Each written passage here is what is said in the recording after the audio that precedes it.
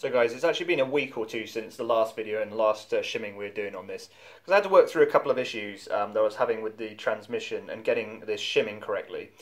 So one of the things that I found was that to get it really accurate, you have to have it all attached like it is now, and you have to have on the back here the gear has to be on, and you have to have the bolt and the nut tightened up there. This draws the shaft backwards a little bit, and when it does that you can accurately measure the gap that we have in here. So unless this is all tightened up and the shaft is tightened up, you can't accurately measure it. I could get a good guess of how it was when I didn't have anything on the rear attached and it wasn't on here because I had the bearing pushed up hard against it, but it gave you an idea of how much shimming you needed. But really, unfortunately, the only way to get it really correct is to have this attached and put the gasket in and take it apart many times, backwards and forwards, tightening it up, putting it in. It's a really slow and laborious process. And I also had it once where I had it all, thought I had it all correct and done, put the gasket in, put sealant in there, made sure everything was sealed up, but then I hadn't put the nut on the back and the shaft had gone forward a little bit. The bearing was in here and the shaft had slid forward in a little bit, so it became extremely tight inside here, and I couldn't work out what had gone wrong. And I thought, well, I've set up all this shimming and I've dry tested it loads of times. How could this have lost all the clearance it had? So I took it apart again and then realised my mistake back here. So when you're going through this, I think do the initial setup and getting an idea by just putting the bearing in the back, then move on to attaching the transmission and tightening it up, dry fitting it, tighten everything up and torque it all up correctly so you can get an accurate picture of how it actually is, because otherwise you're just guessing in the dark really, because once it's all tightened together it's actually very different to how it is when it's all separate. Again, to guys who know about transmissions, of course, this is nothing new. This is all basic stuff really, but if you're working on it and you haven't thought about it like me, these things can be a problem and take a lot of time. So anyway, what we've managed to do then is get the whole thing together, gasketed it up, everything is tightened and it's all put in correctly. So I'm pretty happy with it now. So let's have a look what we ended up with. We went for, in the back here, we've got 0.2 millimeters worth of shims. So that's what I chose now. Now I've gone for 0.2 and there's a bit of clearance because I'm still not entirely convinced by the requirement for shimming. I haven't been able to find anywhere online for other gearboxes people talking about what the correct movement is here with the blocking ring and how much clearance you should have. So there just seems to be no talk about it really. It seems to only be the guys with these Willys T84 transmissions, and due to the French creating these shims, is the reason why people are shimming them, but nobody seems to have a clear explanation of how much clearance you should have, what is correct and what is not. So because of that, I've just had a guess really, and I don't think it's too bad a guess. So this is what we've ended up with. This is on second, so I don't think it's excessive. It doesn't drag, it's not excessive, and it's not too little. I think that's pretty good. Let's rotate him around.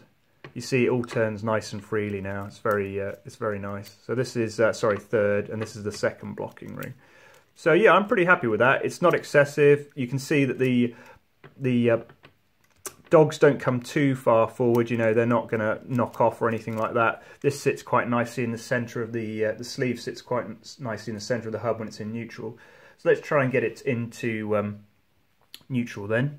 Back into neutral. We can see there's good movement on either side.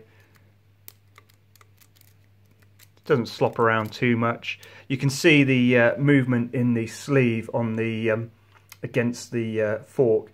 I mean, this is a new sleeve and fork. Well, the fork is actually the old one, but this fork had more meat on it where the sleeve runs actually, so it was tighter. So that's how much play you get in the sleeve there, and so it can rock back a little bit there.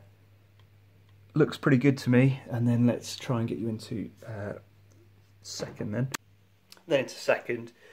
So you can see how it sits. The sleeve actually sits hard up against the second gear here when it's in the detent. So let's have a look. What have we got then?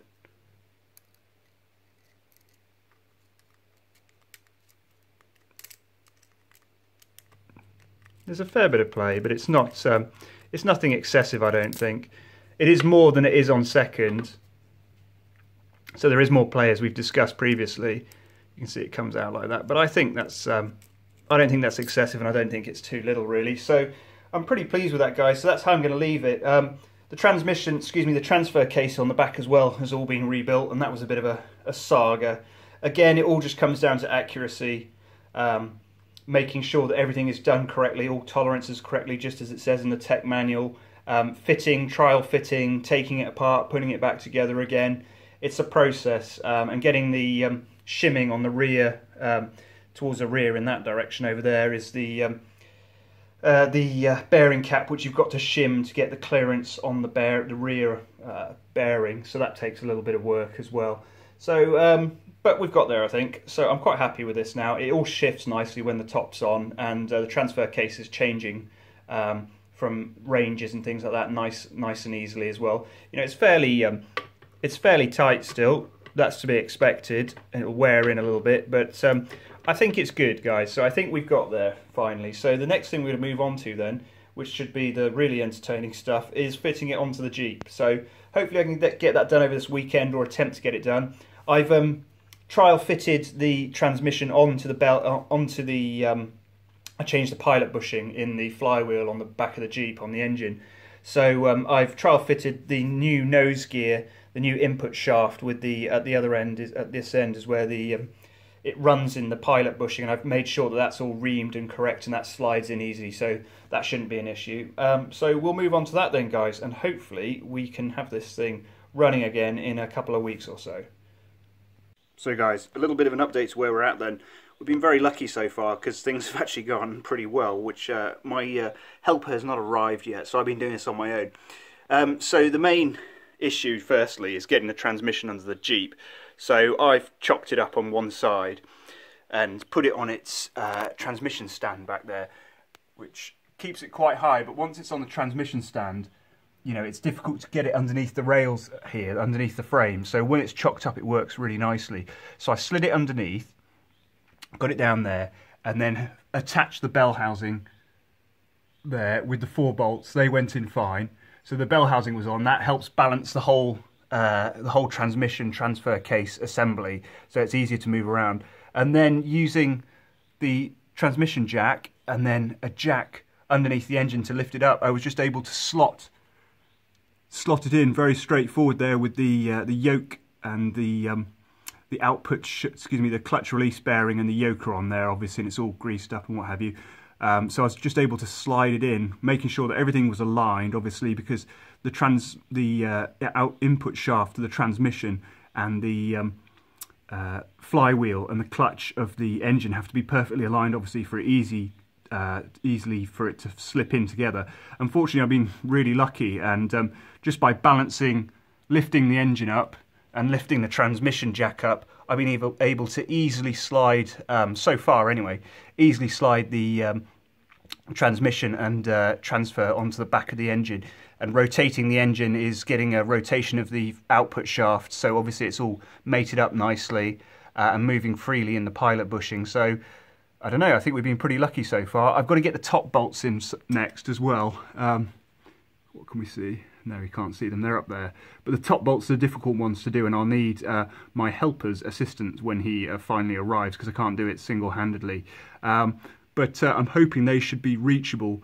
Once the transmission is then attached firmly to the engine, we can start putting in the transfer case levers, which, as we know, are difficult to slide that pin in. So we can drop the whole assembly down again, so it gives us some space, and then we can slide the levers in, and hopefully they should go in fine. So that's where it stands at the moment. There's a cat that appeared to see us. There it is, another one. Yeah, that's how it's is sitting so far, guys, and I think I've been very lucky. It's worked out really nice, so hopefully it's going to continue like this. We don't have any horrible surprises, but you never know with old Jeeps. They usually throw something at you, so let's get on with getting those top bolts in. So guys, we've got some good news here. We've managed to get the shift lever in and the pin in fairly straightforward, actually.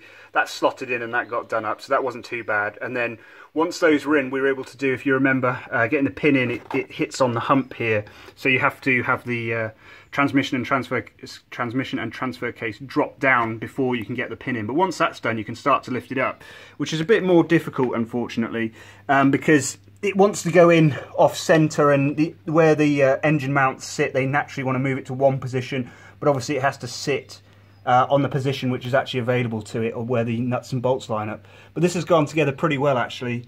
We were able to line that up quite nicely. So as you can see, we've just got these last two here in, so I'm going to put the jack underneath here and lift him up, and then we can be able to slot those two in. So we'll just do that now then. So guys, we got it all together actually now, and what we had to do then is, it wasn't the position of the cross member which was the issue. It's that this hanger actually, of course, is only very light gauge metal, and they can bend and move out of the way. They've got a natural position they want to sit in, and the natural position of this one was a little bit too far out on either side. So all we did then was, while Tom pushed the nut, I just put a bit of wood on there and gave it a tap, and it just pushed this back so that we could put the bolt through. But now they've all gone in together and everything's lined up, and yeah, it's all looking pretty good, all pretty nicely lined up and everything. Everything's on. We'll give it a turn over now and see if the engine is all freely rotating and everything, which I should hope it is. You can see on the front there, the front output has got a different style to the one with the pin in it. It's got a nut with it's a sort of a locking nut on the end of it. It must be a 1950s, I suppose, British or French manufacturer clutch output shaft there. But it works pretty well there, so that's why you can't see the locking pin going through that nut there. But otherwise, really guys, I'm pretty pleased with how it all went together. It wasn't terribly difficult, and it wasn't terribly easy either. So I think it's pretty much a pretty good job so far. Now we're going to find out the thing I've forgotten, or it's not going to rotate or something ridiculous like that.